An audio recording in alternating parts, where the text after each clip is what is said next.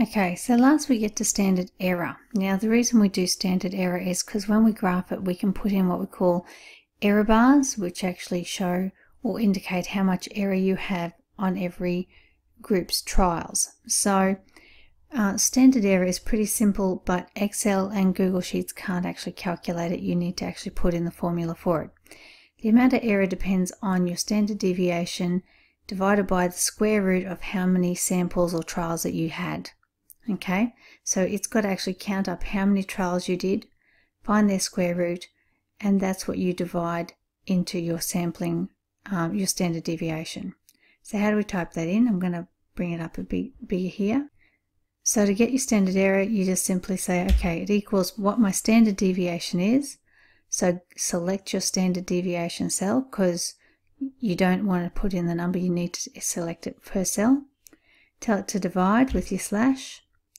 And then you have to get it to find the square root of how many trials you did.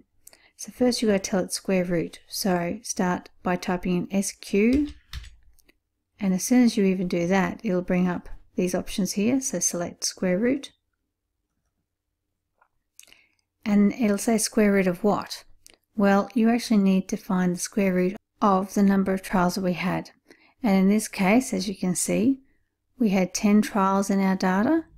So I'm going to get to find the square root of 10. So I'll just put square root of brackets 10. Close brackets. Enter. And that's my standard error. I don't want all of those decimals there. We're going to make them smaller.